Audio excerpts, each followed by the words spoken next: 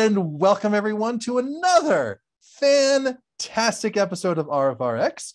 My name is Eric Wells, and I am the support group director for Recovering from Religion. And with me, co-hosting today, you've seen her before. You know just how awesome she is. Helen Greene, an ambassador and the support group leader for the virtual chapter. Helen, welcome. Hello, everybody. Happy Monday. Happy Monday to Eric and all you wonderful people out on the internet lands. It is going to be an awesome Monday. I'm really looking forward to the talk tonight. I'm in a great mood. So let's get this thing rolling. Perfect. Well, folks, at the beginning of every RfRx, we have a poll, and this poll has some questions that is designed to get you in the mindset of what we're going to be talking about today. So we've got 3 questions this episode. And the first one is, have you felt like life has no meaning without religion or God? And we've got 4 answers. Yes, I currently do. Yes, I have in the past. Nope, I've never felt that way, or I'm not sure. Question number 2, have you engaged in risky behaviors trying to test to see if God will intervene? Yes, I recently have. Yes, but it was a long time ago. No, I haven't, or I'm not sure. And the final question, have you experienced panic attacks or bouts of extreme sadness when you're driving near your old church?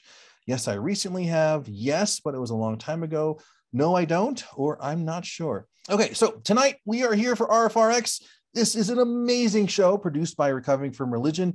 And this is where we bring on some amazing guests and talk about some topics that folks really who come to Recovering from Religion for help that they struggle with. And I mean, we have had near almost 13 years of experience where people are coming to us, and we've got a spreadsheet full of these topics and issues. We have covered issues ranging from like, hey, I'm no longer a believer, but my spouse still is, my partner still is. How do we kind of work together? I've got the sphere of hell. What do I do about it? We've had some amazing discussions about specific religions like the Amish or Jehovah's Witnesses. So this has been a really great show for me to kind of learn how things work. And I've got a lot of great stuff out of it. This is not at all a replacement for the support group meetings or for the online community or even for the helpline. Instead, this show really complements those different programs. The guests here, they provide some fantastic coping skills and some great advice. If you have any questions or inquiries or comments, you can email us at rfrx@recoveringfromreligion.org. And if you've missed any or a part of this discussion, you can watch it when it comes back onto our YouTube channel. It gets published there.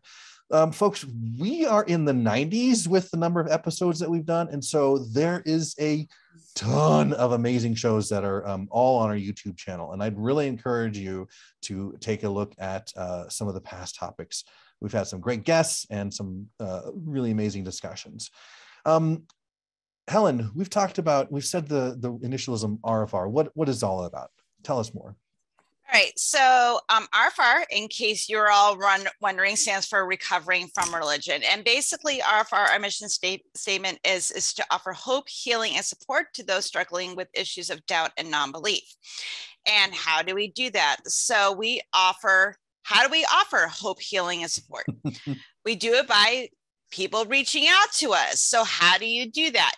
Well, if you go to our website, go to recoveringfromreligion.org, we have a helpline, and this is where you can either call or chat in, and you will be connected with one of our agents 24/7. And they are well trained to just offer a sympathetic ear with no judging, no criticism, to help you work through whatever issue that you're working through, whether it is getting along with religious family members, whether it's, navigating certain teachings you were taught, whatever it is that you're kind of dealing with in regards to religion, doubt, disbelief, we are here to help you. Whether you're just starting on this journey or you're 20 years out, we will help you no matter where you're looking for that support. We have a resource page. So if you are looking for articles, videos, blogs, information on any sort of topic regarding faith, religion, disbelief, doubt, all those different things, you can go to our resource page. And we have a whole bunch of books, articles, videos, all types of stuff on there. And the second part of this is the hope part. So the best thing you can do to find hope, and I've discovered this, is hearing other people's stories. That when you are in a particular faith or mindset, like, you know, and you want to connect with other people that are going through similar experiences, when you're going through those, those feelings of doubt and uncertainty, you want to hear good supportive stories of people that have gone through the transition and are that can meet you where you're at. And because we're all in this together, so you can go to our blog or to our podcast, and Eric's going to put up the links for those as well. And that's how you connect and find those stories that are going to help you get some hope back into your life and know that it's going to be okay in the end. I know Eric wants to talk about support because it's his favorite thing to talk about. So you go ahead. Oh my gosh, thank you so much, folks. I give the co-hosts the opportunity to highlight whatever they want in the outline, whatever they want to talk about. And I am so grateful when they leave the support groups part for me, because that's my favorite program of recovering from religion. These are peer support groups. This is where we get to meet face to face, whether it's virtually over Zoom or in person, and discuss and talk about and share what we're struggling with. I've been a support group leader for 6 or 7 years, and it has made a huge difference on me. Not only being able to listen to other people's stories and learn more about how other people experience the world, but also for me to share what's been going on and have an empathetic ear to talk into.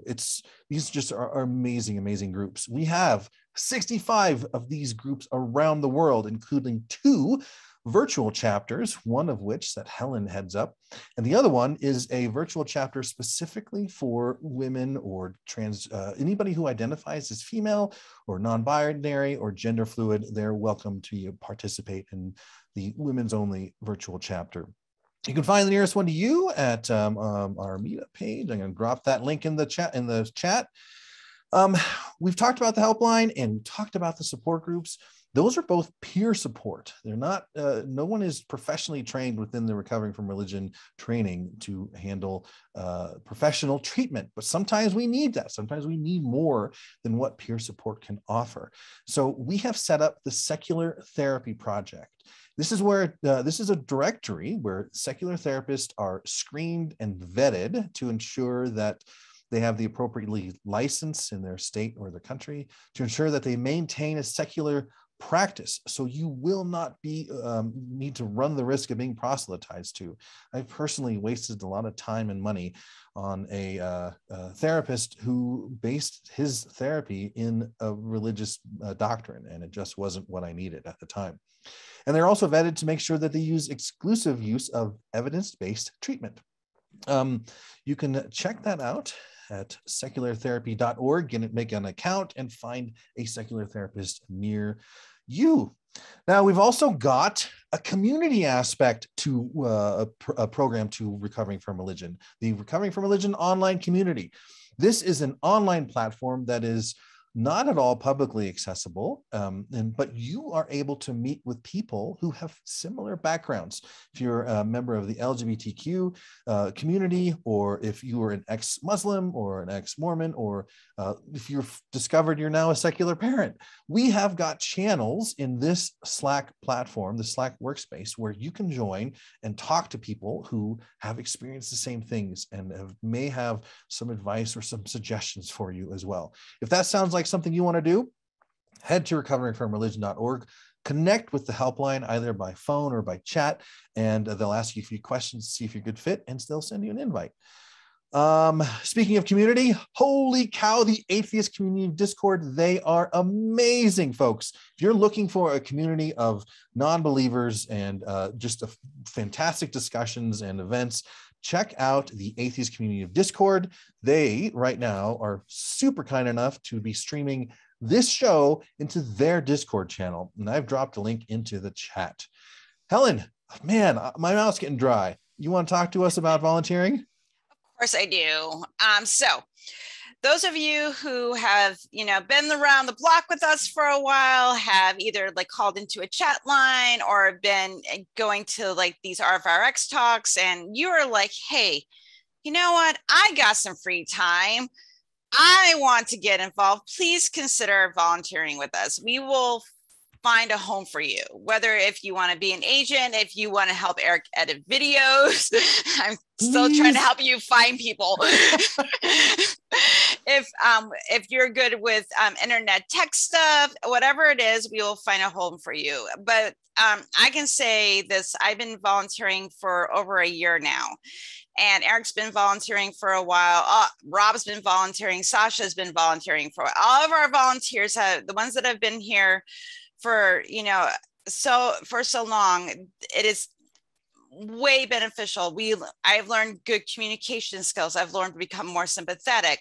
And I'm always taking in those skills and building on those.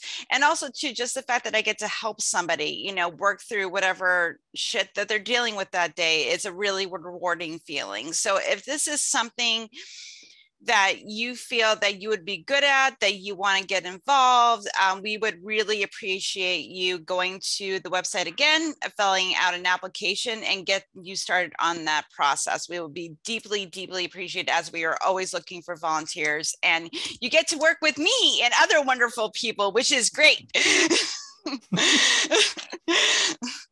So, and moving on that topic, we have a fundraiser coming up. It is hosted by Ethan Michael, your friendly neighborhood atheist. This is the second fundraiser that he is doing for us. He did one for us last year for his 1-year anniversary of being a YouTuber, and he's doing it again.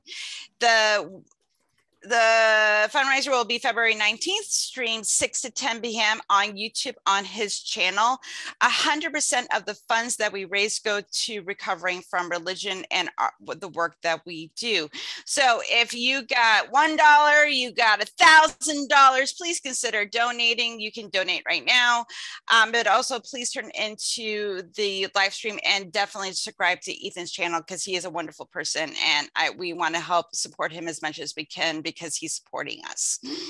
Okay, Eric, let's move on to this thing with the show. Let's get going. All right. Folks, we have just about wrapped up this whole intro stuff. I really appreciate you guys sticking around and listening to us talk about this. We say this every single week because you and I, we're not in the same place every week. There may be something that you experienced over the last week that when we talk about the Secular Therapy Project or the helpline, it reminds you, oh yeah, I really need to talk to them. I really have something I want to say and get out. So folks, that's why we do this every week. But enough with that. Let's get on with the show. Folks, we're going to have a discussion with our fantastic guest. This is someone I have been waiting for, maybe 9 to 10 months to kind of have on our show. I'm so excited to have him here. Now, when that's all wrapped up, we're going to bring on a new face that you haven't seen before, Jennifer Klassen, and she will be talking to us. She'll have a special message for us as well. Without further ado, it is my extreme pleasure to bring on Ferron Wiley. For 42 years, Ferron Wiley remained in the Christian faith through sexual abuse at the hands of clergy and carrying the traumas of being the focal subject of an evangelical church scandal. He is a longtime avid communicator, former pastor, and church musician. Ferron recently took a hard left in his positions on church and religion, prompting him to write the books Tabernacle of Lies and Californication, Memoirs of Innocent Lost, as well as he hosts a podcast, The Worth Wiley Show. Ferron says we are all the victims of what we have been taught until we can just allow ourselves to learn something new and accept it. Ferron, welcome to RfRx. I'm so glad you're here. Thank you so much. That was a powerful, powerful introduction. Well, it was written by a fantastic writer, I gotta say. Ferron, you contacted us about 10 months ago, and I was so excited to bring you on. You're the author of these fantastic books. I haven't read them yet, but I did read the synopses of them, and they just look really, really engaging. Where do you kind of want to start this discussion? Well, yeah, I mean, first of all, again, thank you for allowing me to be here. And yeah, I did reach out to you several months ago, and I was just looking myself to try actually to find community and connect with, more people who might be going through the same things that I was at the time. I had begun, of course, writing, and I was looking for people to share my story with. And then I got this email back saying, we're closed.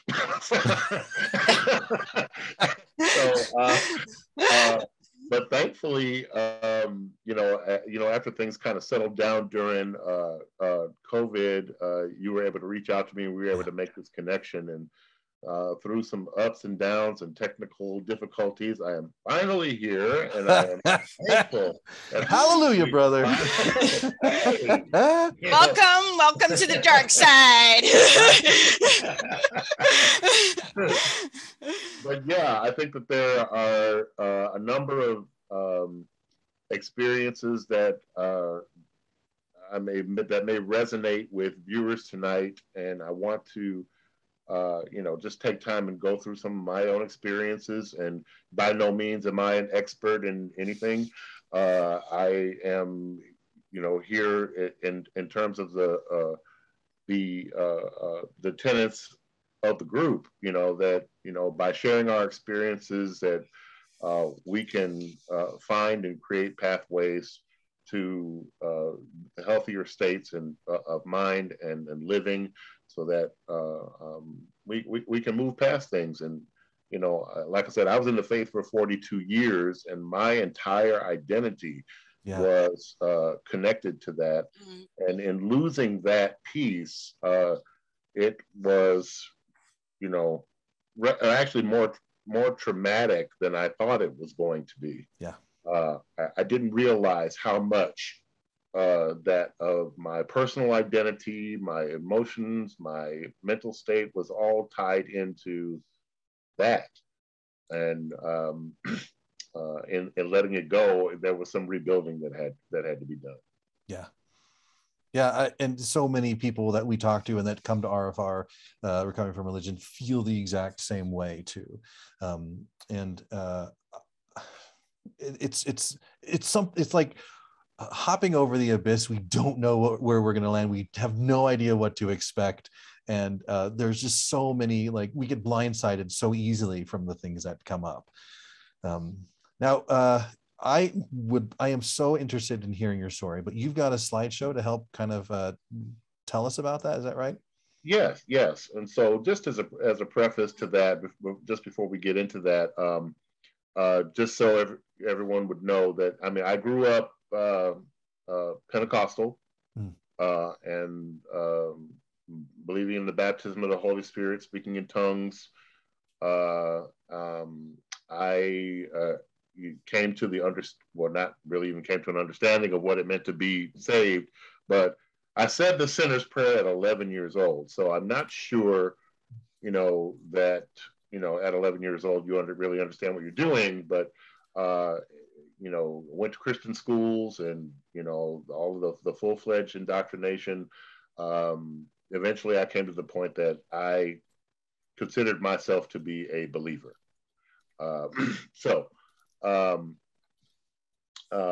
What you'll be getting tonight in the slideshow is a little bit of a fast forward. If you are interested in knowing more about the sordid details of my childhood, you can get the book. So, but they are fascinating to tell the tale. But all right, so just by means of introduction, first of all, I'm Ferron P. Wiley.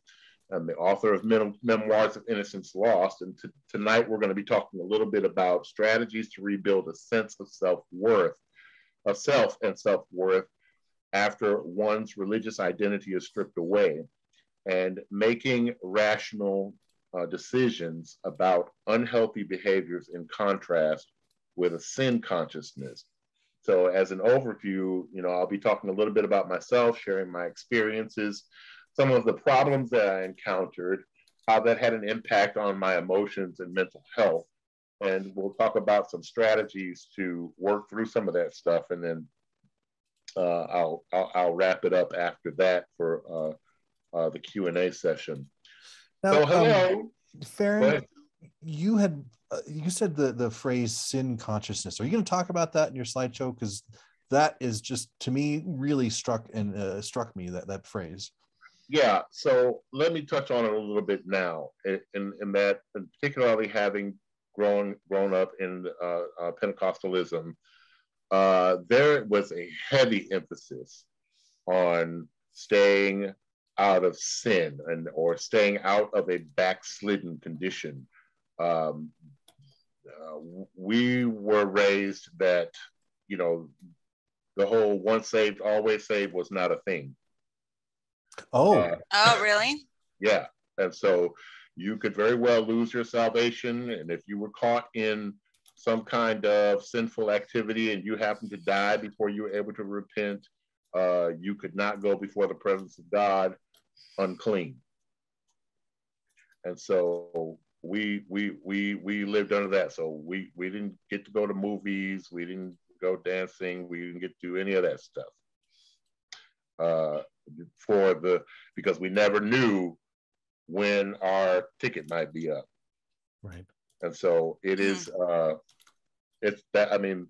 that's a lot for an adolescent to take in, for an adult to take in, let alone an adolescent. Right. But that was very much a part of the culture in the church that I grew up in. And there was always individuals, you always felt like you were looking over your shoulder just in case somebody saw you doing something that you weren't supposed to be doing. So sin consciousness is the idea that I'm making choices and decisions about my life in order to be pleasing to God every day. I wake up, and if I had a dirty dream, then I need to repent of that. If I was having a sexual thought, then I need to repent of that. If I stole a pencil, I need to repent of that. It was a constant state of having to find myself or make altar somewhere. And I'm not sure how anybody ever kept up with that. They used to have a saying in church during testimony time, and the adults would get up and say, I just want to let you know that I've been serving the Lord all day long, and no sin has I incurred all day. And so I sit back and say, well, it must be a nighttime thing.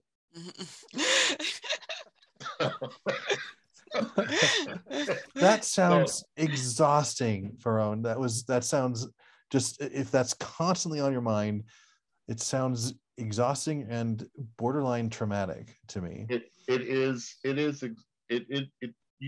I didn't realize how exhausting it was. It was until I got much older and further along. I mean, there were times when I thought it was during daylight savings time, and I'd arrive at church earlier or whatever it is, wherever the clocks went back and forth, and nobody was in the parking lot, and I thought that I had missed the rapture. Oh wow. Oh my gosh. Yeah, I thought that Jesus came, and I missed church, and that was it.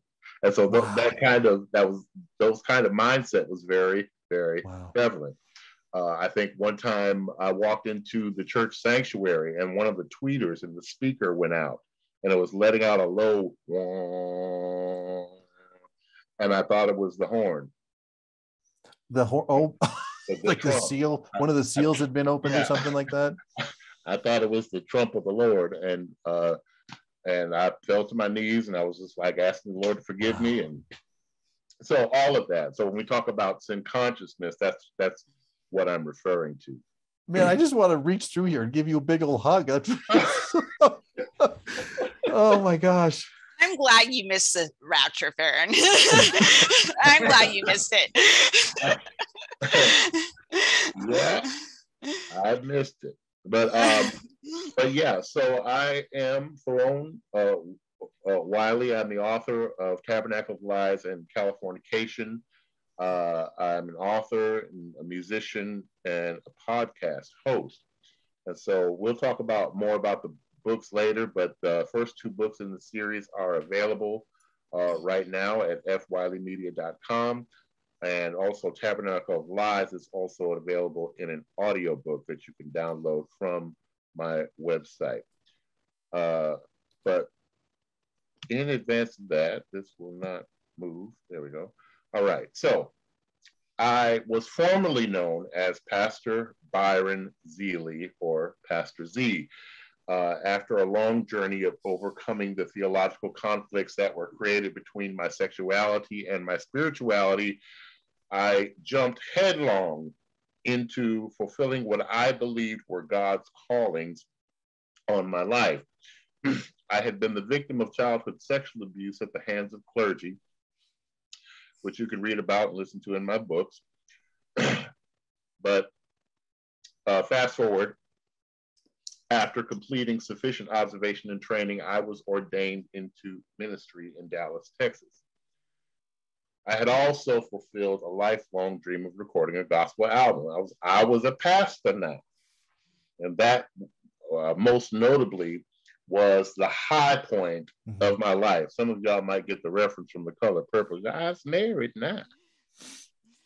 But having been taught that everything happens for a reason, I assigned purpose to my own suffering.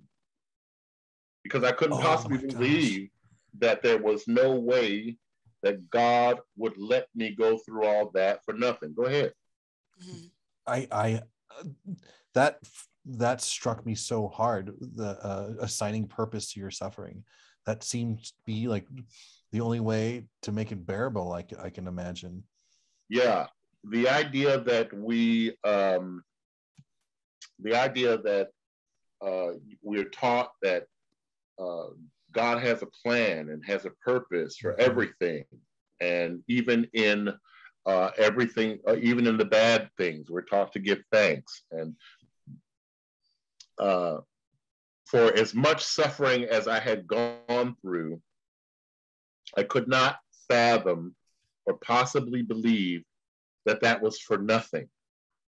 And so that God must have been preparing me for something greater, and that all of everything that was going to be coming in my future was going to be, it was all going to make sense once I was able to fulfill the plan of God on my life.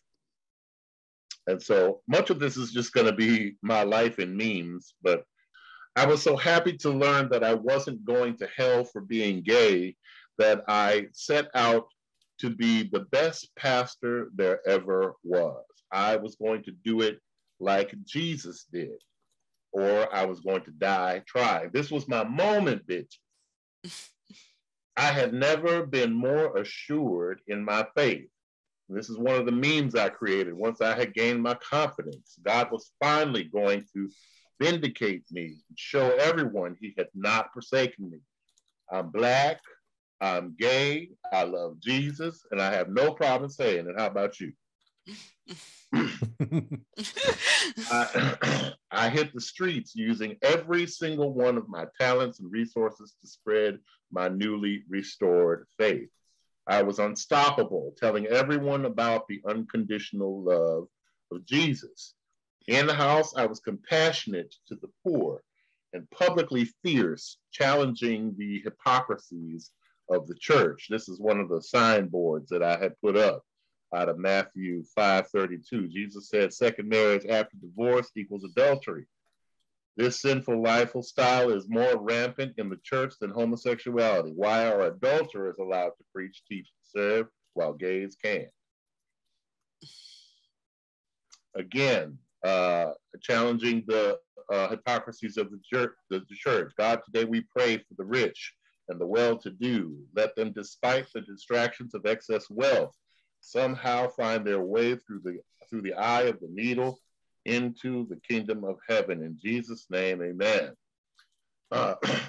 Again, just because I am not living indoors does not mean I'm living outside of God. So Atmosphere of Praise, the church where I founded, was a church that ministered to people who were indigent and living outside or drug addicted, and those who were otherwise disenfranchised from mainstream church. We even had our own t-shirts that read, "So you really think being gay means you can't be pleasing to God? Honey, watch and learn." That's great. That's awesome.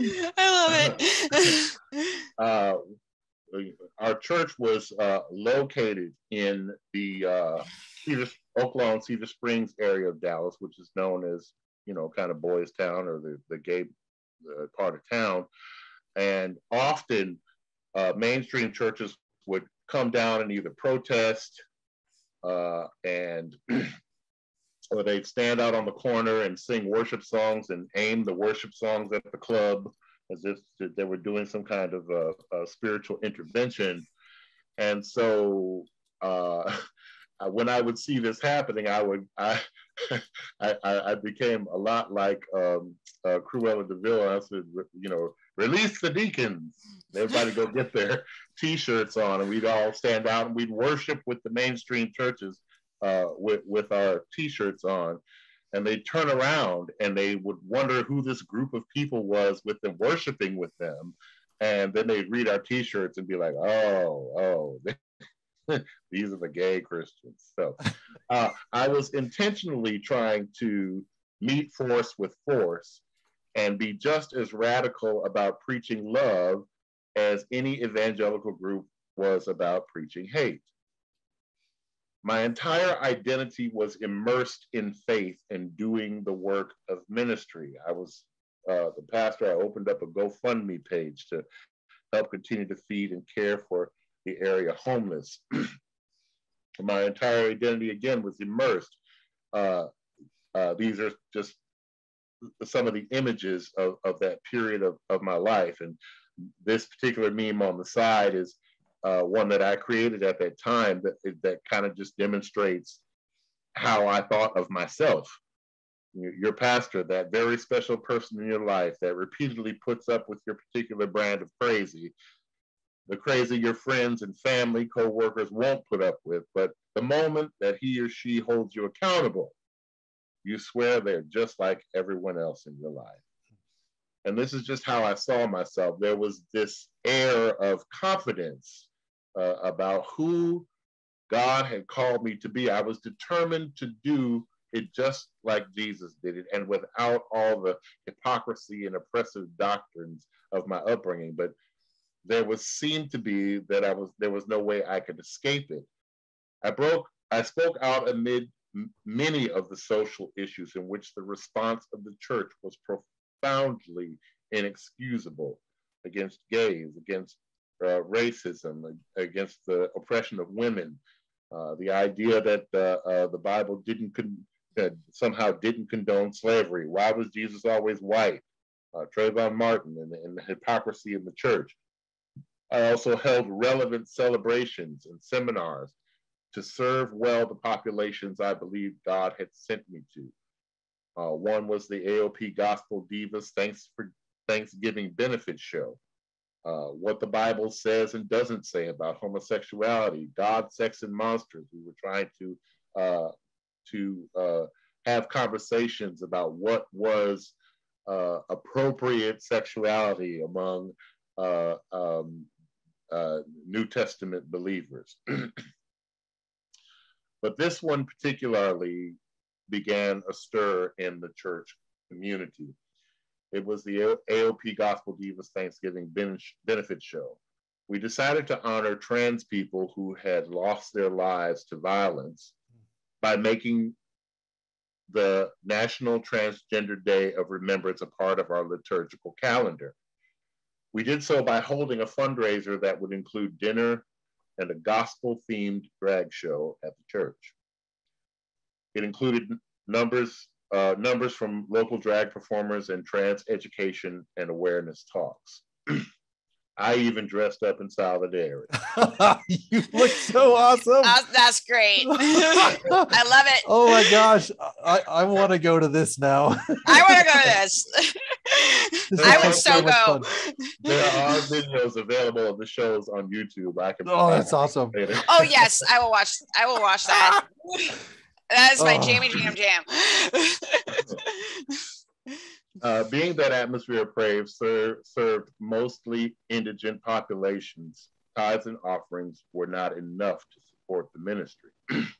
I worked as a church musician in mainstream churches to earn income, and as I was paying for ministry primarily out of my pocket. Needless to say, the Diva Show reached the church leadership of my employ.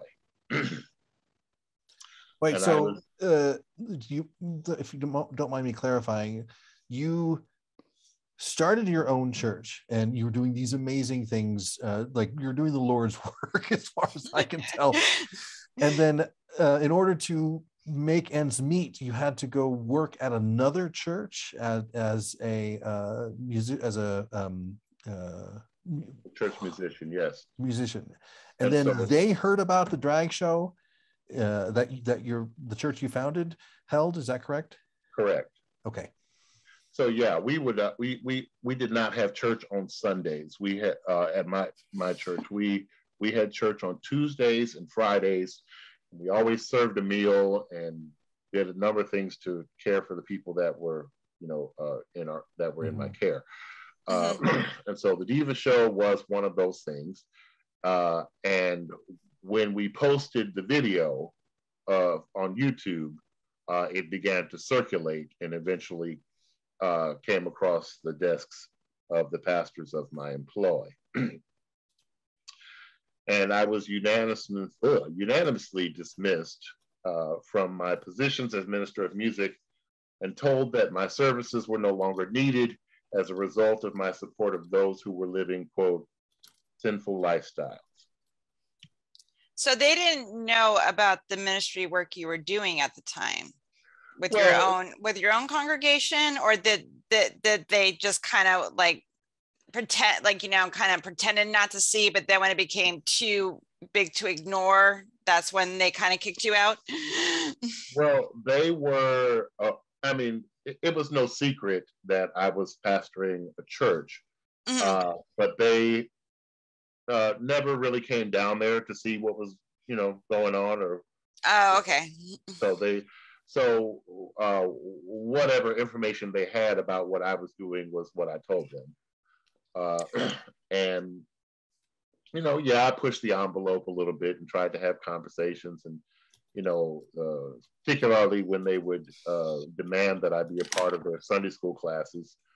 And it was kind of like just walking a tightrope. You say just enough to keep your paycheck intact. But once the video hit the airwaves, it started to circulate, and because pastors often travel in the same circles, word spread pretty quickly, and I became the face of gay church in Dallas, Texas, and no one would hire me. Oh. It was all good, though. I counted it all joy. Jesus said I would be persecuted.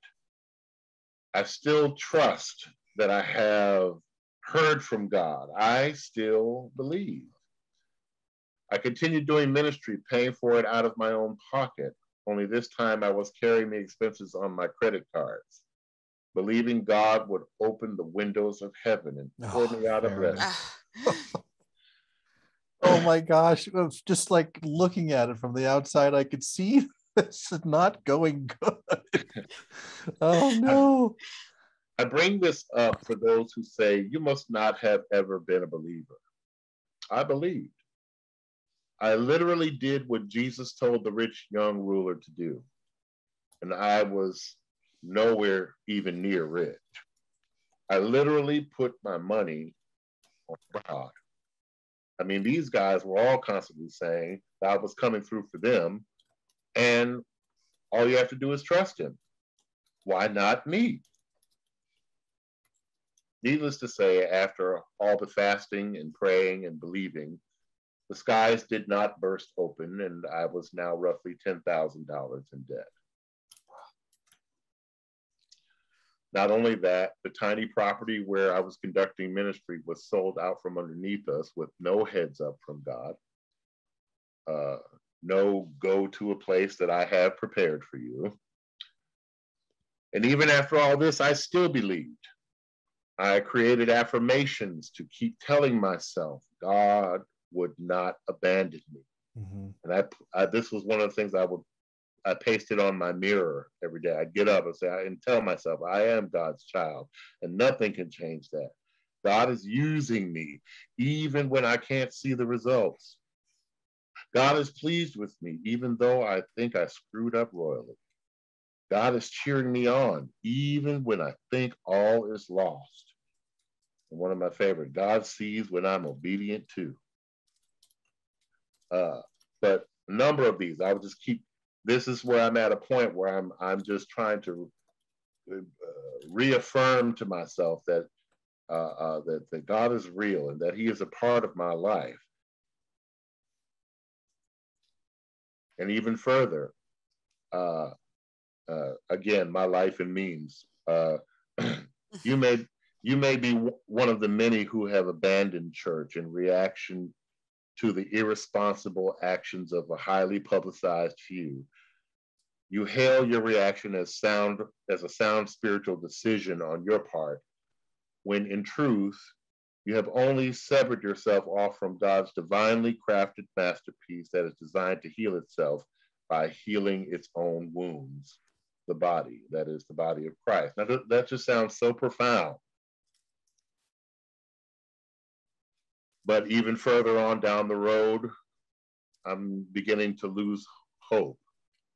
Even after all this, I still believed. And then this one, I'm telling myself somewhere in 2014, God, I realize that if my 2014 is going to be any different, then my heart needs to be different. Mm. See how always the blame is being put back. Right. So, my heart needs to be different. So Lord, I need a miracle before midnight, because I know you're the only one who could change my heart. I believe you're still a miracle working God. So please, God, I'm begging now, do it in me this New Year's Eve. Create in me a clean heart and renew a right spirit within me this 2014. That miracle never came. After all the prayer and fasting, the property where I conducted ministry was sold out from underneath us with no heads up from God, and eventually it was scheduled to be demolished to make room for condominiums. There wasn't time to find a new church building, but I had to move. Still believing and hoping against hope, I found a one-bedroom apartment and continued to try to keep the ministry going. After all, Jesus died on the cross, allowing 8 homeless and addicted people to sleep on my floor, feeding them with no income, and then constantly interrupting my sleep, using the only accessible bathroom that was in my bedroom, plus holding church and discipleship classes, would be a cakewalk, right?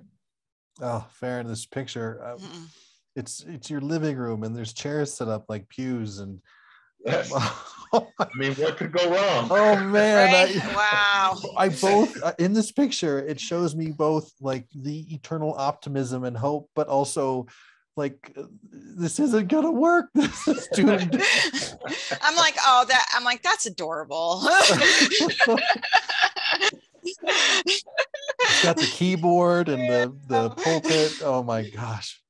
The handmade pulpit, like, yeah. And so then after church was over, or whatever class I was teaching at, we move all that stuff out of the way. and stack it up in a corner somewhere and lay out the bed so people could sleep on the floor.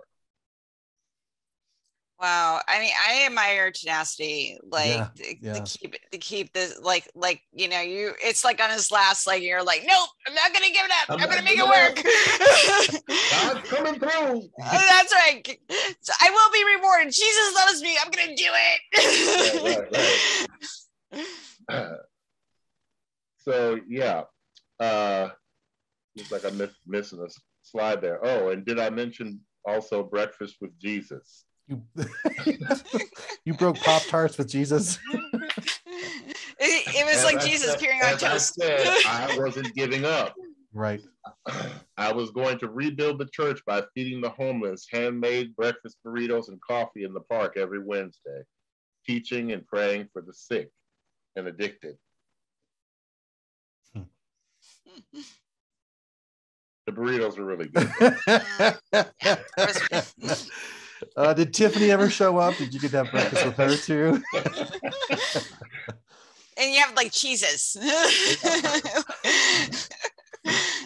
Atmosphere of praise was my life. With God's help, it was what I believed I would be doing until I died. Instead, now I was beginning to question whether God had a plan for me at all, other than to perpetually fall on my face and fail. Eventually, my mental state began to decline. There was lots of crying and eliminating people from my household. I could no longer care for the people I loved with my minimal income. I couldn't keep going like this. I didn't want to live this way anymore. So I made a heart-wrenching decision to end it.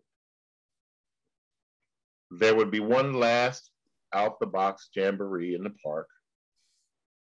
I would give away as much as I could to those who needed it. And the rest went in the trash.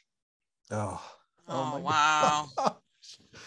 Wow. Ferron, that picture. It's just like throwing away what you cared about so much and you had a passion of, and just a pile. Oh, my heart's breaking, buddy. Yeah, I know. I'm like, oh, like I want to give you hugs. It all went in the trash, Bibles, hymnals, chairs, and all. I was mentally and emotionally destroyed. Nothing mattered anymore. And eventually, after 12 years of clean time, I fell back on the only thing I knew how to do to numb my pain. I didn't feel like fighting anymore. I was exhausted and I was being evicted. I had no more rabbits in my hat. So what does a self-defrocked preacher do when he's succumbed to temptation and out of options?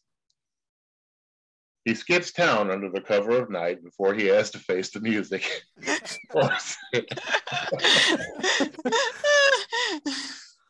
It sounds just like Joseph Smith to me. Right? Or Ron Hubbard. And starting over isn't easy. And when you've been doing church for as long as I had, you don't really end up with a lot of other marketable skills. So it was back to church I went. I went earning income as a minister of music. You know, Ferron, you make a fantastic point, and about as a pastor, as a preacher, you don't have those skills necessarily to enter into the workforce and shift careers. We had the Clergy Project on here, and they talked a lot about that as well. And it's so real. I'm really glad that you mentioned that too. Yeah. So yeah, I went back to working for a couple of churches and doing what I knew how to do, and I did it well. But eventually, after learning that I had a strong grasp of the Bible, they started asking me to preach. And I did, because I'm not an asshole, but mostly because I didn't want to rock the boat. And I wanted to keep my coins intact. Uh, but I no longer believed. I was back in the closet. The duality was eating away at me, and I had become everything I set out not to be. And my addictive habits were becoming more prevalent. So between the time you lost the church and at this point you lost your faith in a God as well? Well, my loss of faith was kind of a ongoing process. The same courage that I, had to employ to ask the hard questions about sexuality was the same courage that I started asking other questions. So while I'm trying to be the best pastor that I could possibly be, that includes studying the Bible, trying to understand what it's telling us and what God wants us to be doing. So while I'm studying, I am seeing all of these contradictions and horrible acts of God and, children being torn to bits by bears and the oppression of women. And I'm seeing, God telling people how to own and beat slaves. And I am unable to reconcile that without just ignoring. But because of my upbringing, it was the whole Bible. God said it, I believe it. And now that I'm actually looking at it, I am arriving at the conclusion that this cannot be the God that they told me about, or that I was taught to believe was the benevolent savior of the world. And so I'm praying and I'm asking God to, is this you? And I'm not getting any answers. And so at the same time, I'm praying, I'm seeing the things going left with the church, and I'm asking God to come through, and I'm not getting any answers. And so yeah, that transition was kind of ongoing through while I was pastoring as well. And by the time I get to the end of it, I'm outdone. I'm exhausted. I'm bewildered as to how I ended up here believing that this is what you told me to do in the first place. So at this point, after leaving town and starting to play for other mainstream churches and continuing to preach, even though I no longer believe, I am significantly back into another closet. And the duality was eating away at me. I had become, I felt like I had become this hypocrite that I just never wanted to be. I wanted to be the guy that shattered the mold of Christian hypocrisy. And here I was preaching to people and preaching stuff that I don't even believe. And my addictive habits were becoming more prevalent. And eventually I had to make a drastic decision for my mental health and sobriety.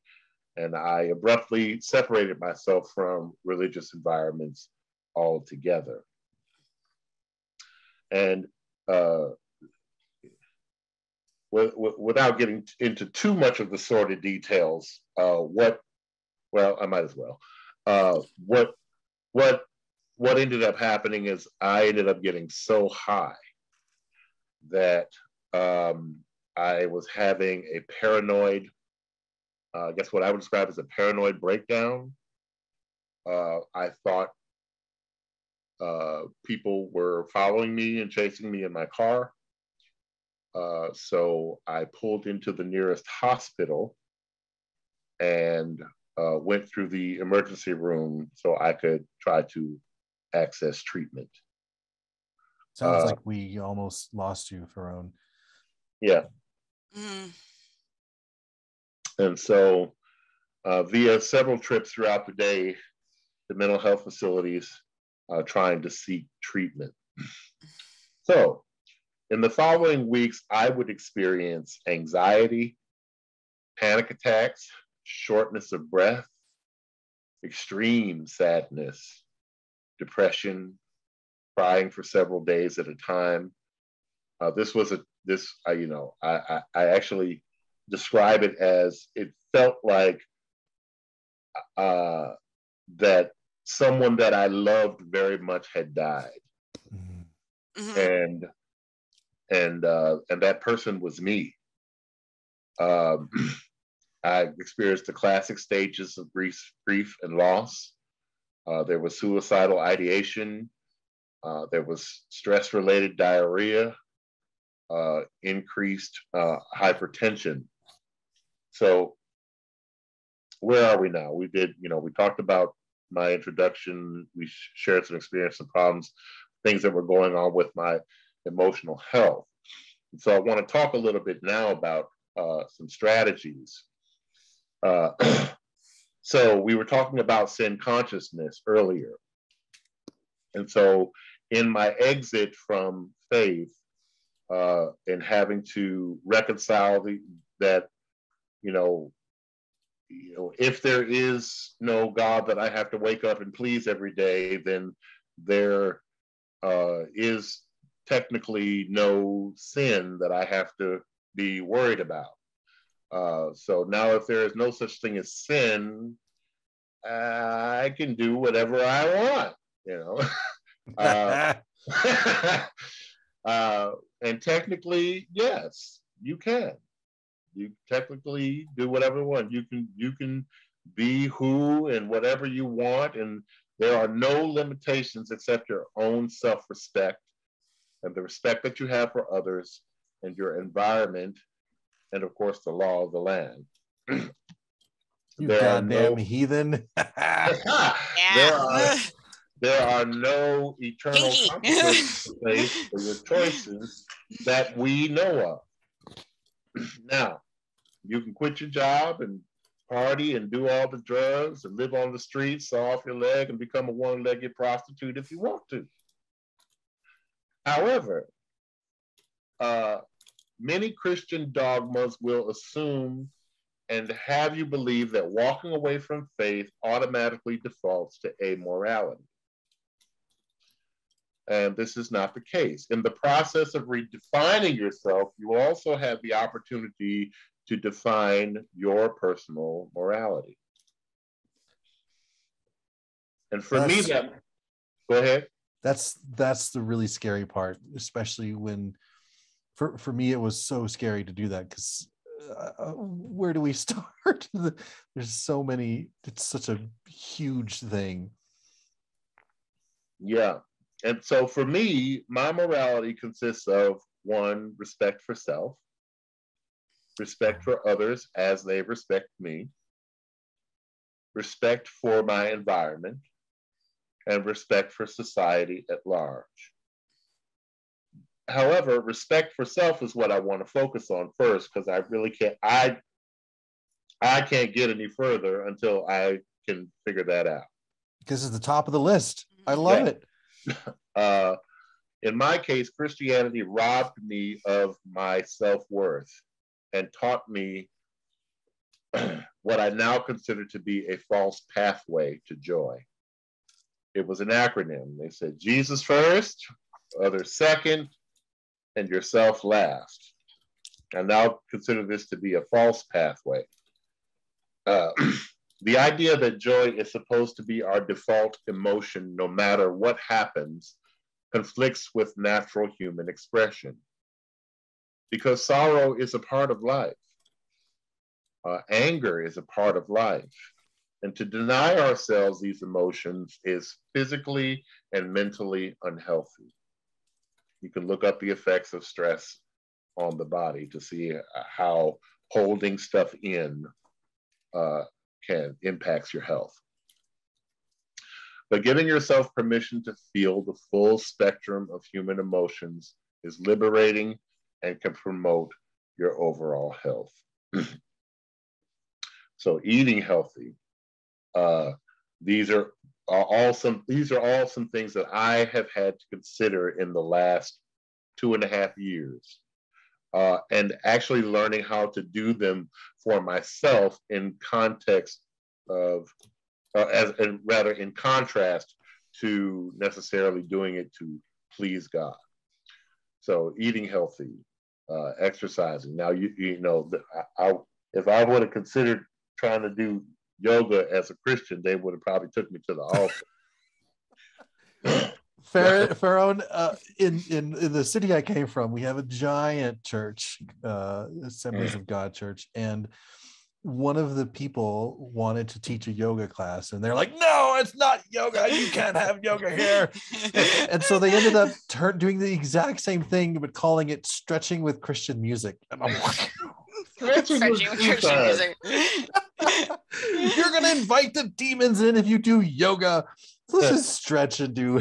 I remember as a Catholic, they said like meditation was going to be letting the devil in, you know, where you're just like sitting quietly and trying to like just let your those thoughts float by. It's like the devil's going to get you. He's going to infect your brain.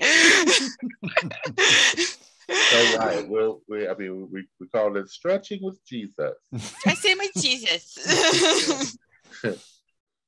So yes, Jesus wants to go. You want to go into downward dog.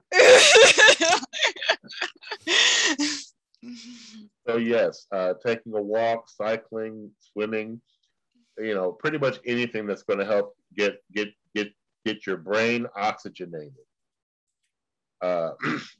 Sleep is your friend. Don't neglect your friend. I had to get past the idea that there was that one scripture that was always beat into my head about a little more folding of the hands to rest and poverty will come on you like an armed man. And this idea that we have to push through and endure our pain or even push it to the side, when sleeping is a very healthy and healing process.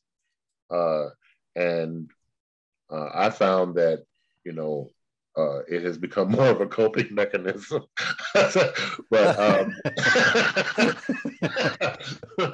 but it works. So don't neglect your friend. Sleep is your friend. I found myself making lots of short-term goals that contributed to my long-term goals. Oh, that's beautiful. Oh my gosh. That's fantastic. I made lots of short-term goals, things that were obtainable, things that I could, you know, accomplish and that I could actually put on my calendar and say I actually got that done. And so, like when it came down to writing my books, you know, because that was a real pivotal and transitional point. I had lost all of my electronic copies. I actually started writing these books back before I became a pastor. And I was so excited about all the things that were happening that it was my intention that I was going to write my tragedy to triumph story and how Jesus fixed everything. But ultimately, you know, life continues to happen. And the story is having a very different ending now. But I, through homelessness and through addiction and whatnot, I lost all of my electronic copies. I had only printed out one hard copy. And I didn't really have being published on my radar. I let somebody read it. And of course, they encouraged me, oh, God's going to get the glory, and you gotta put this out there. This is an amazing story. And so, well, yeah, some 15 years later, I finally get around to it. But of course, I only have this one printed copy, and I was like, I don't feel like typing all this over. I don't. But I did figure out how to, and that was one of my goals. I said, I'm going to figure out how to turn this text into editable text without having to type this over. So I figured out how to take pictures of the pages that I had, and I uploaded those into Google Docs, and it converted it back into editable text. So I didn't have to type it all over again. I had to, smart. So I did spend the better part of 2018 and 19 fixing on it, rewriting what I had to, and editing and getting it to where I was comfortable, publishing.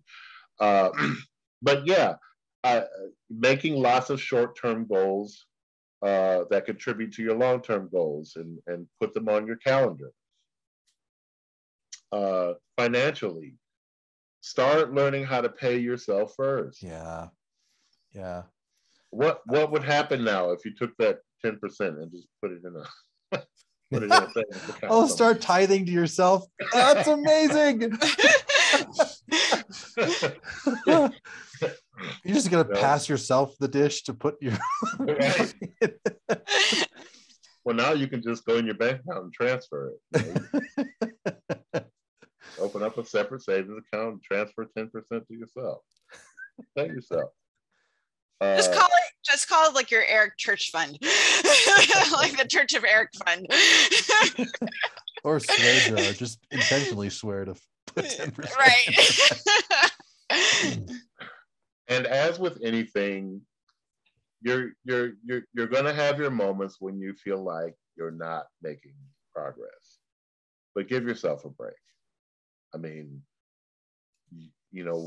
I have had to learn how to give myself a break, because I've been living for 40 some odd years like a twisted up knot. Yeah. Mm-hmm. And just to learn how to let some of that stuff go, it's in all the stuff that I have been through now. I can't attest. My story isn't as tragic as some others. Some people have not gotten as far as you and I have, and some of them are not here anymore because maybe they weren't able to give themselves a break, or maybe they thought that leaving was their break. Yeah. But give yourself a break. Take a breather.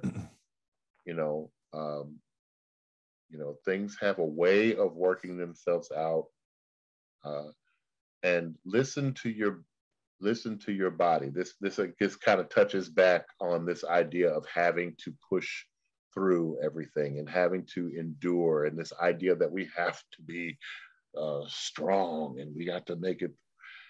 If I'm tired, I'm going to sleep. If I'm sick, I'm going to lay down. And sometimes if I just don't want to do it, I'm not going to do it. But listen to your body and cherish that. Give your body what it needs so it can carry you on to the next thing. Yeah, that's such good advice, man. I need to look at this again, just because I'm not following all of these, and I should be. I really want to. Learn new skills. TikTok is amazing. I'll get on there. I'll see stuff that people can do, and I'll just keep watching it over until I figure it out. But learning new skills, it keeps your mind fresh and sharp. And sometimes some of the skills that you already have, you might need to set down. And this is what I wanted to touch on. I for the most part, I am a skilled piano player and musician. I'm not the best musician in the world, but I was pretty good at it. I was enough to get paid for it. So, now I do not remember not having that skill, even as a child. So this may have been one of those things that they call a gifting or whatever, that, you know, it was that whenever I sat down to the piano, I was able to play something. So that became such a part of who I was. I thought that that was what I was called to do. However, in separating myself from religious environments, I discovered that that talent and that ability, I was not able to express it in the same way. It felt awkward to sing about anything else but Jesus. Oh, I see. And so I'm trying to write love songs and dance songs, and it just feels like it's just not quite there. And I'm the kind of person that doesn't like to, you know, just put out anything.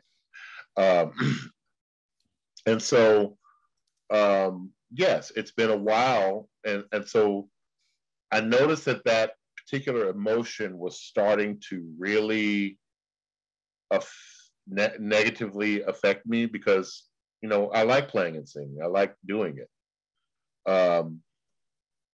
But I kind of had to set the piano aside for a while. Now, this won't, I'm sure it won't be the last time I sit down. The urge will come to me to write something. Something will inspire me. Something, you know, I may fall in love, or something may happen that will send me back to that skill. But if I notice something that is in my normal routines that is messing with my head, identify that thing and maybe just set it aside.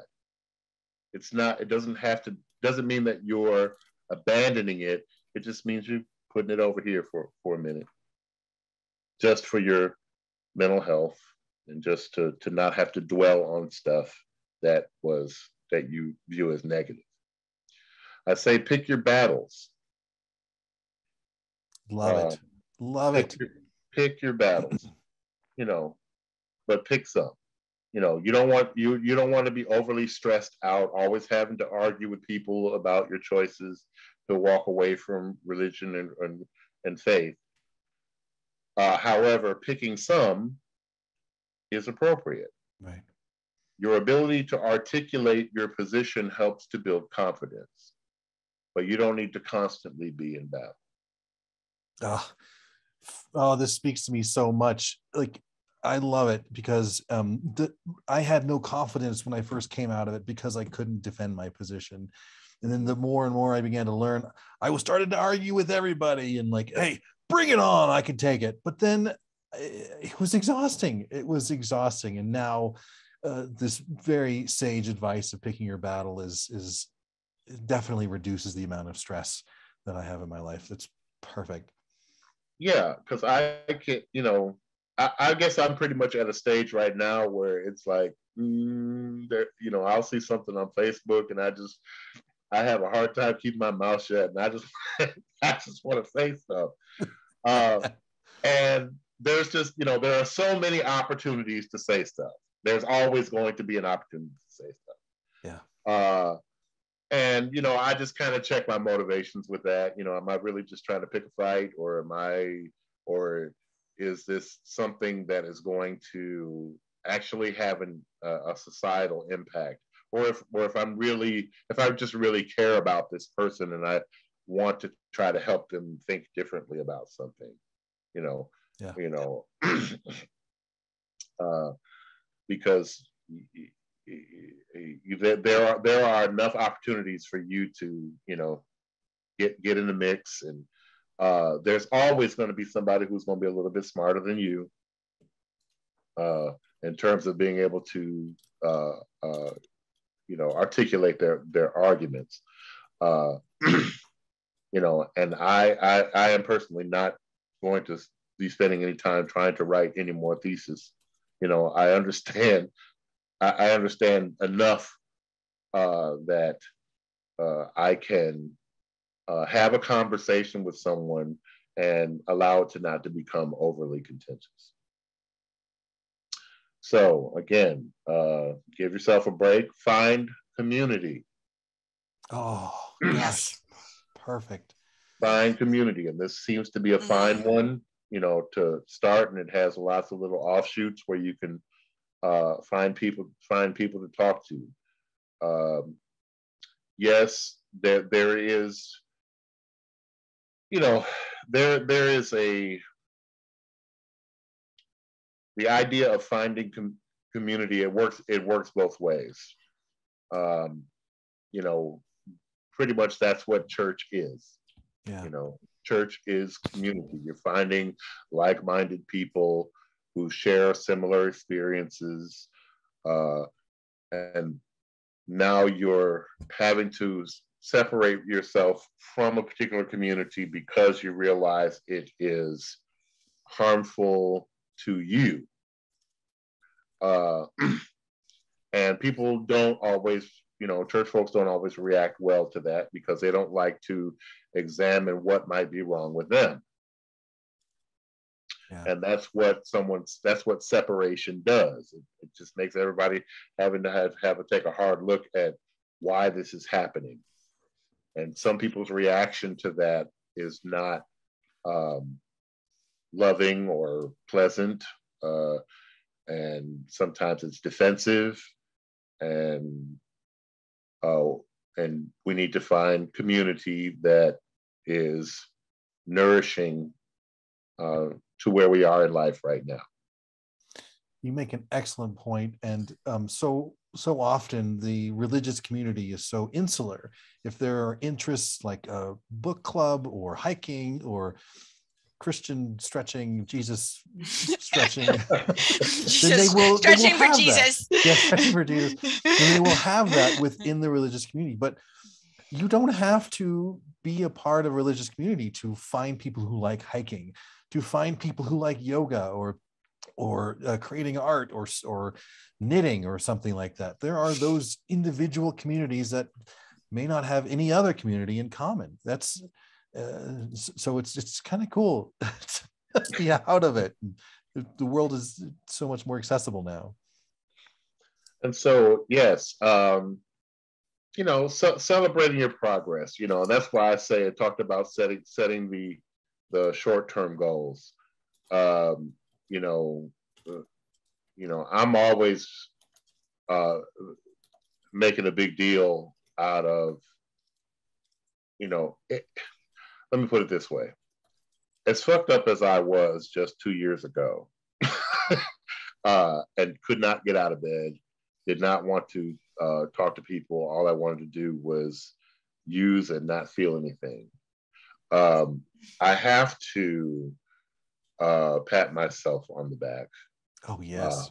I have to look at my accomplishments of becoming a published author. I have to look at my accomplishments of getting my credit score back over 700. I have to, in the same way that I was trying to convince myself to believe, I have to give myself some new tapes to play. And because if this is it, and there is no heaven, hell, or afterlife after this, the value of the rest of my life just went way up. Yes. And so every moment counts. Every birthday counts. Every weekend counts. It all counts. It all matters. And so so Ferron, when you got yourself clean as a Christian, like 14 or 16 years ago or so, who did you give the credit to back then? I did give it to God, but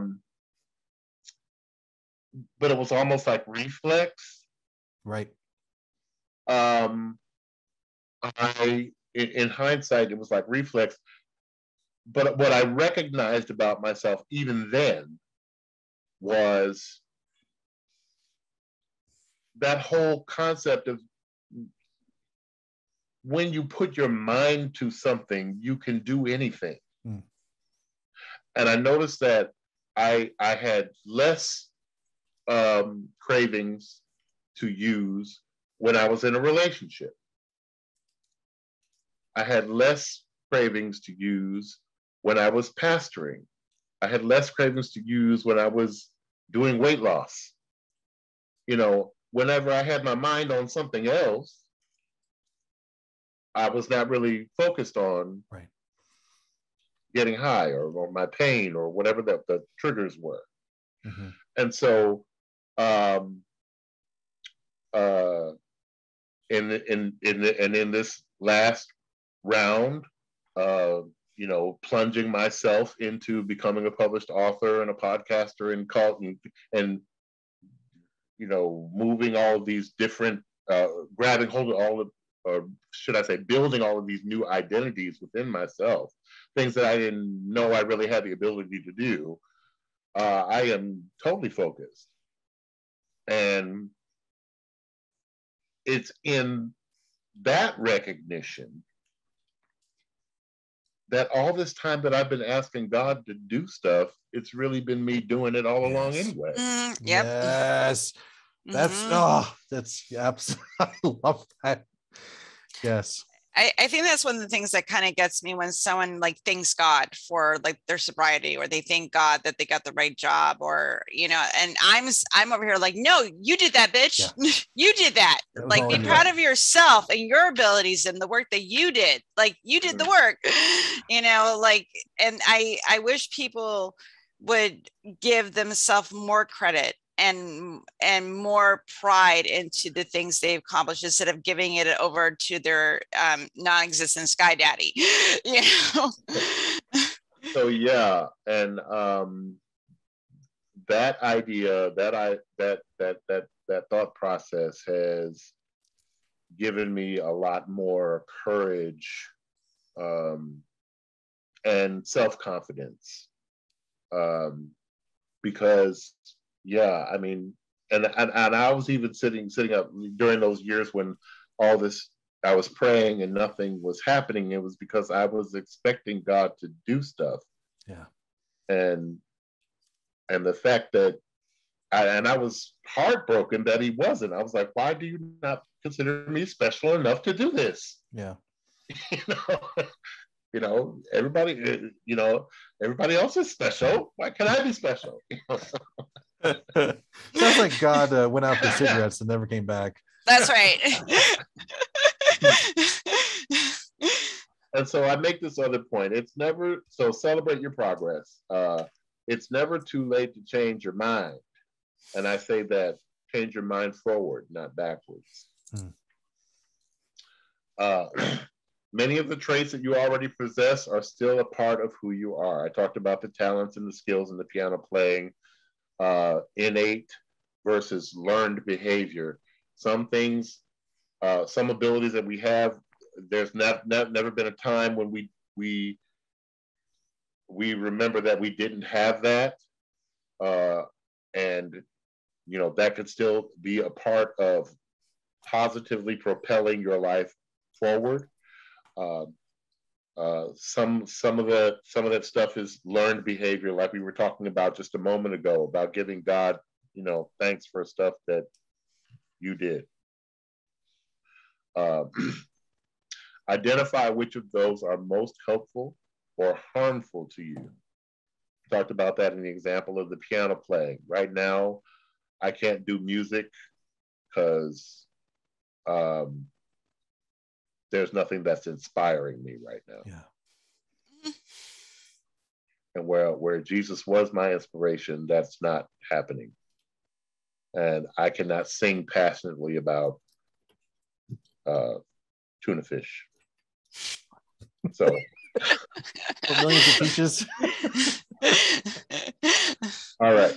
So yeah, my value of myself went up in recognizing that I only have one life to live. And I began writing so I could leave my mark on this world and probably have something to survive myself. And again, music was my passion for a long time. However, my skills were so entrenched in the worship of Jesus, I found it awkward trying to sing and play about anything else as the passion was not there. I may get there again, but one day, but for now, I have had to let it go. Writing, however, has been a way for me to reinvent myself apart from my Christian identity and has served as a catalyst for my emotional healing. Ferron, you're being so kind to yourself. This feels so comfortable, and I'm so glad you're saying this stuff. So Ferron P. Wiley would emerge as the identity that I would pursue to rebuild healthier sense of self apart from a practice of any faith. I figured if trans people can make an identity change, so can I. If I need to change my name to do that, to protect the guilty, I'll do that. My journey is by no means over, but I hope that if this presentation has helped you in any way, that you will continue to explore and unpack the best version of yourself. A healthy respect for oneself is the beginning of interacting with others and our environment in ways that are beneficial. Of course, I wish if you wish to engage my backstory more extensively, I'd be honored to have you as a reader and a listener. You can always engage my work online at fwileymedia.com. Both of my print books and the Tabernacle of Lies audiobook are available at fwileymedia.com, plus the Worth Wiley Show podcast and selections of some of my original music. You can also find me on Facebook, Instagram, and I do my best to answer my emails and instant messages. Thank you so much. Ferron, thank you. Thank you. Oh, this is awesome. Great. Yay. I love it. Folks, I have dropped the links to Ferron's website as well as links to his books in the chat. So take a look at those. This was so good. I'm looking at the chat here, and Ferron, so many people have just talked about how positive this has been for them, and so grateful that they heard what you had to say. So thank you. Awesome. I'm trying to get back over to see you people. my computer won't. All righty. Well, we have got a selection of questions from the audience. You feel ready to go into that? Yes, go ahead. Helen, you want to take the first one? Sure. Are you still in touch with friends and members of your church community now that you have left? I have limited communication with individuals from my church. Basically, when anybody contacts me from, who was one of my parishioners, it's usually because there's some crisis going on. And so I have a few people that, still want me to be in that role for them. Mm-hmm. And it can be challenging to navigate. So like one particular individual, he considered himself very close to me. And when he reached out, he was, hey, pastor, hey, pastor, hey, pastor. I said, well, I'm really not anybody's pastor anymore. Mm-hmm. But I still didn't want him calling me by my first name. So I said, just call me Dad or whatever. Right? I don't know why I did that. But yes, I'm in contact with a few people, but not so much anyone who was involved with my ordination process or anybody who hired me. I kind of just broke those ties. Got it. Mm-hmm. You kind of answered this question. If you needed to, would you still work as a church musician? Ooh. Ooh. Asking the hard questions here on RfRx. That's right. You know, I have flirted with it, and so there was a time when money was that low where I just said, maybe I need to do this, but Everybody's got a price.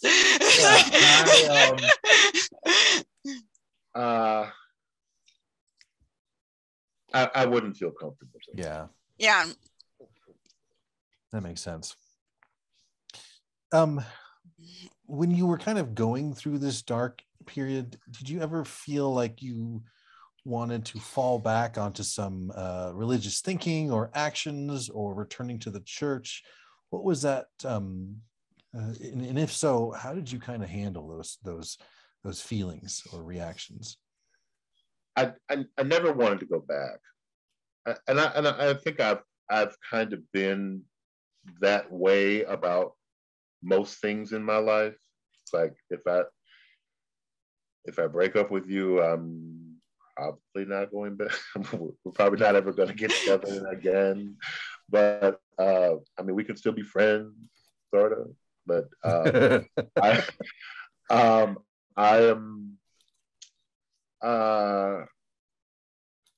I guess I went through enough of that back and forth in my head previously about, well, this is happening in your life because you don't want to, you're not serving God. But as an adult, I never, I kind of believe that, either Jesus loved me or he didn't. And either Jesus died on the cross or he didn't. So I didn't really have a whole lot of that back and forth thinking. So even now, the truth is, the rational choices that I have been making have put me in a better mental, physical, emotional, and financial position than I've ever been in my life. Oh, yes. So I've never been this financially stable. I mean, I'm not rich, but I've never been in a place where I didn't have to feel like I was going to have to do something crazy to make some money. And because I've applied certain principles in my own life that had nothing to do with give and it shall be given unto you, which I've never seen that ever manifest in my own life. Right. Now, people have been kind, and people have donated, but it was never to the degree that I thought that this was something that God did. Right. Because I believed, pressed down, shaken together, running over, shall men heap into your bosom. And that, that language says, I really don't got to worry about nothing. I mean, I can give everything I have away, and God's got me. And that did not happen, that at least not in the way that I expected that it would, and that I would expect for somebody who was being obedient. Right. Yeah, I so no, I don't right now. Things are pretty good. So I don't really have a desire to go back. Got it. Helen? Can't say I blame you. Anyway, so kind of, you mentioned that, you had started like a gay ministry and that sort of thing. Do you find that many churches are now becoming like gay friendly, or do you find that like there's still a lot of objection going on to the gay community and church leadership and stuff like that? I still think that the objection is pretty prevalent. um, I would say that in Black churches, it is still a bone of contention, and that if it is if you're there, you better not say nothing. Right. And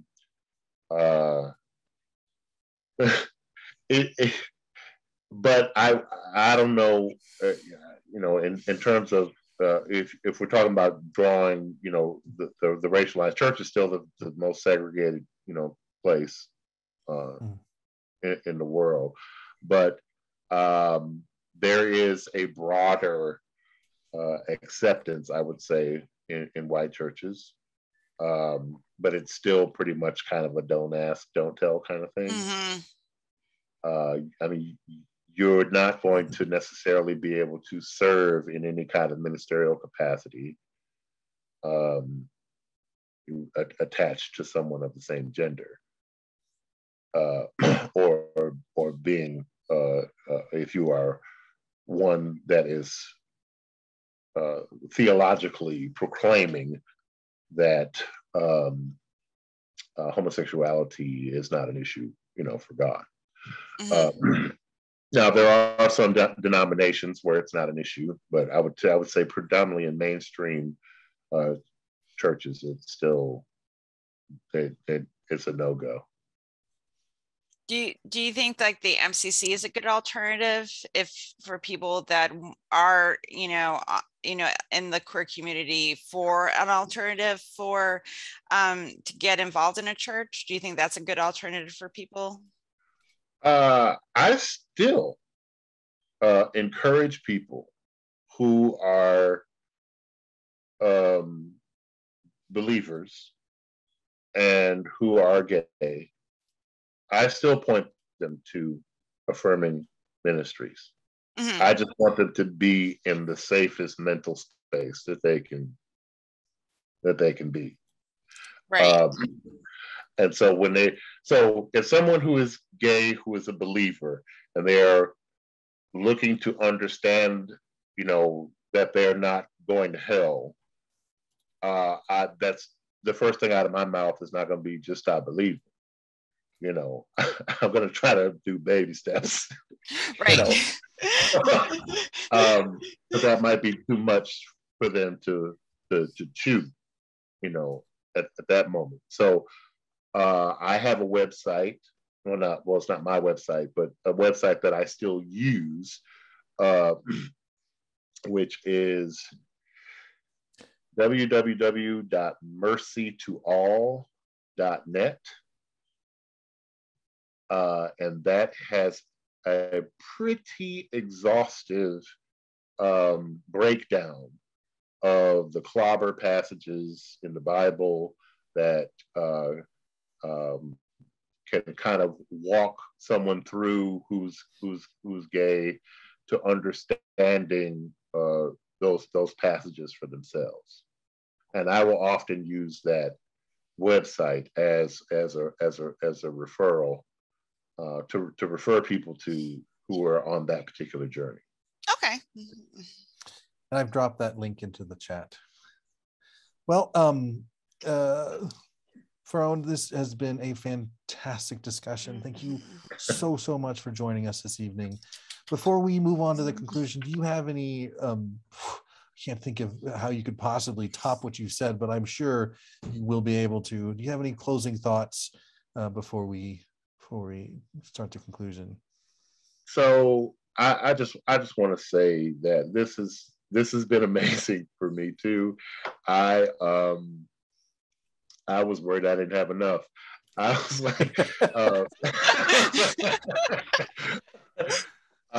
but this is exciting, and I'm hoping that each of you will be able to grab a hold of something. Yeah. And if you want, some kind of, I don't know if there's a transcript of this or something like that, or if you even, I'll send you the PowerPoint if you want. I don't care. Oh, that's a great idea. Yeah. Yeah. Yeah. You can shoot me the PowerPoint and then I'll get a link to that and put that in the YouTube channel for sure. Okay. But Thank yeah,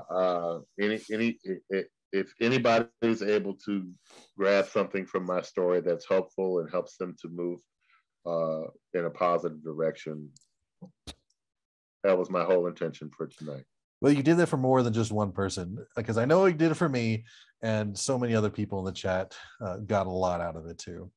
And then if you have any any topic suggestions or questions or comments or inquiries, you can send them to rfrx@recoveringfromreligion.org.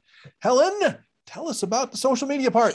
Yes, so we are all over the social medias. If you want to check out anything that we're doing, we have our blog that you can find out more about the support stories and the benefits of recovering from religion. So please visit our blog. You can also see our former episodes of our podcast that is also available online. And you can follow us on all the social media. So please do. We are on the Instagram. We are on the Twitter. We are on the TikTok. We are on the Facebook. Please like, share, subscribe. Please come visit those pages and find out about all the wonderful things that we are doing at Recovering from Religion. Also, too, we have a Facebook support group. So those of you that need a little bit more support during the month when you're not going to our virtual support groups, please go check us out over there. All of our events are on the Twitter machine and on the Instagrams and the TikTok of things that we have coming up. And you can check in with all the wonderful people that work at RfR. Also, if you want to keep up to date on everything we have going on, please sign up for our newsletter. Eric put a link in that in the chat. So if you want to get even more information about what's going on and little articles and things like that going on with RfR, please sign up for our newsletter. And I am out. I did my social media shilling. Folks, this has been another fantastic, I promised it at the beginning, and I pulled through. It has been another fantastic episode of RfRx.